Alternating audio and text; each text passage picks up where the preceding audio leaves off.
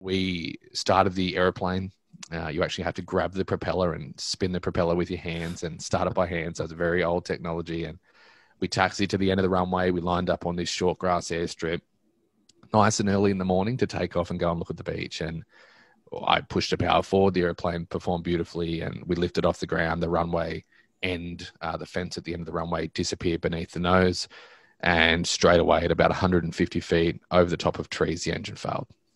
And we had a partial engine failure. And within 3 seconds, despite everything that I could do, we had no, I don't know what I ever could have done different. We had nowhere to go, and we ended up in what was a horrific plane crash.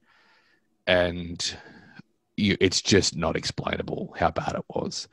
And I was cut from the wreckage, placed into a helicopter and flown to hospital, but I was the only survivor.